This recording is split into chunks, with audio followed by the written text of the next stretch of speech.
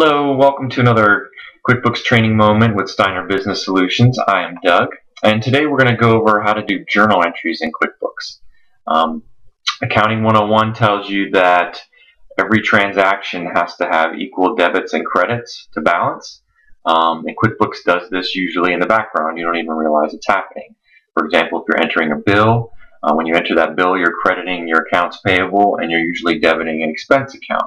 If you're writing a check, you're crediting your cash account and you're usually debiting either accounts payable or some expense as well. All of this is happening in the background without you realizing it, whether you're doing invoicing, billing, any of those transactions. But sometimes we need to book something that can't be booked through one of those transactions. For example, depreciation. At the end of the year, when you need to book depreciation, you need to debit your depreciation expense account, and then you need to credit the accumulated depreciation account to reduce the value of that asset. But you can't do that through any of those other transactions. The only way to do that is through a journal entry. So that's what we're going to do today.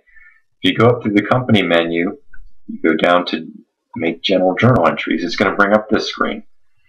You choose the date that you want. The entry number is automatically going to be assigned by QuickBooks, but you can override it if you prefer to.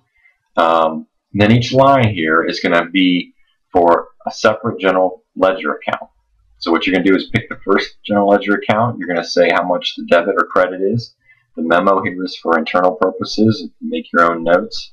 The name here is for job costing. If you want to assign this to a customer or a job, you can, and then you can make it billable or not. And if you use class tracking, you can assign the class here as well. And you can do this for each line. So the first line we're going to do here is depreciation expense. So you see it's depreciation expense, and we're going to do it for $500 for the year, and we're going to make a note that it's truck depreciation 2013. We're not going to worry about job costing or class tracking. And the other side of that's going to be the accumulated depreciation account, which is a fixed asset account. And there you go. So now we look at our debit column and it totals 500, and our credit column totals 500 as well. If these did not total for some reason, QuickBooks would not let you save the transaction. They have to total. You can put as many entries in here as you want, but they must total at the end and match.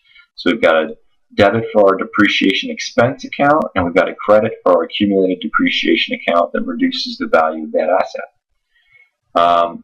If you want to make copies of it, you can make copies of your transaction here, your journal entry, to do it over and over again if you need to. You can memorize it so that it will automatically book a transaction every month. Say if you're doing your depreciation monthly, you can do it that way. But when we're done, we just hit save and close. It gives you a little item here about the fixed asset list if you want to use that. We'll hit that, and we're done. Hope this was helpful for you guys. Have a good one.